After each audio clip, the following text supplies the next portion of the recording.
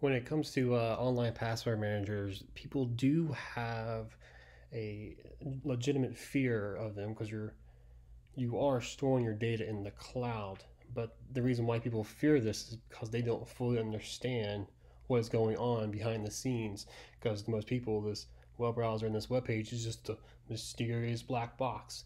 So I want to show you what's actually happening behind the scenes, and it's very easy to do. You can do this at home if you want to. You can see how everything's going on in the background, see what's actually being uploaded to their servers, and give you a better idea what's going on, and see that you can actually trust these people because you can confirm it yourself. So to do this, I'm going to use Bitwarden Password Manager. I'm going to use this example one here. And I just filled in things as example, use the same string example, just to show you that each thing it will be unique. As you can see, pretty simple so far. Now what you want to do from here, you want to use the Google Chrome web browser. Then you want to right click in the white space like I did right there. Then go down to inspect. And your window might pop up a little bit different, but if there's a little three dots next to an X right there, if you click it, you can do like a pop out. That's the one I like to use. So you can make it pop out like that. Make it a little bigger. And from this little window, you're looking for the network tab at the top. If you don't see the network tab, there's usually a little arrow at the end. You click that, it'll show you.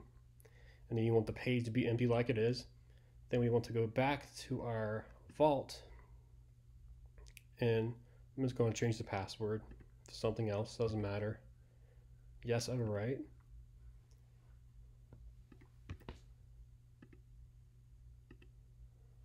Yeah, that looks fine. And then what we're going to do, go make sure our window's still blank like it is, like that. That's perfect. And we're going to go down to save, hit that. Then we're going to go back to our little window. You can see a couple things popped up. I'm going to click on the red button right there to stop monitoring all the traffic. And what this page basically means, this is everything that was sent to the servers.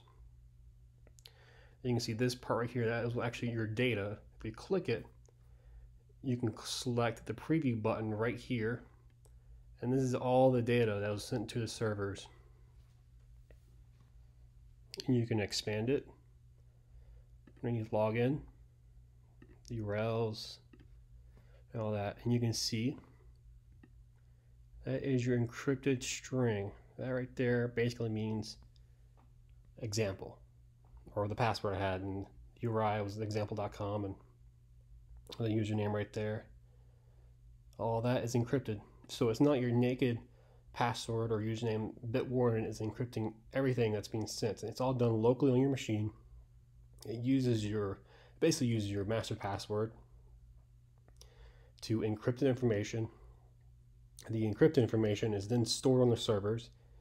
Then when you recall information, the web browser or your plugin downloads the encrypted information, decrypts it locally on your machine, and there you go. It's all safe.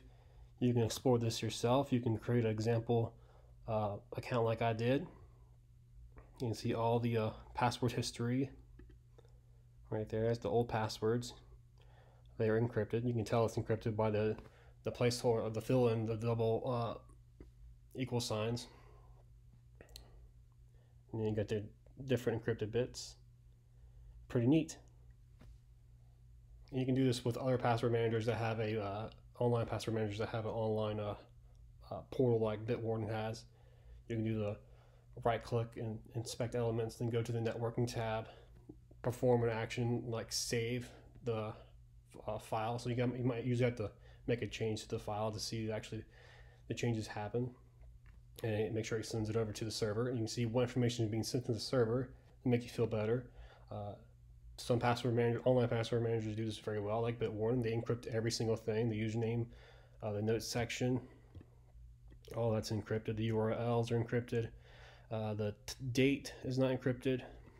Not a huge deal because it's useless information because there's no contacts of URLs or anything like that. There's other password managers that do this really, really well. Like 1Password, they actually encrypt in two big blocks, so you have important and not important information. But even Bitwarden is perfect. This is exactly what you want. You want everything encrypted, line by line, like they've done there.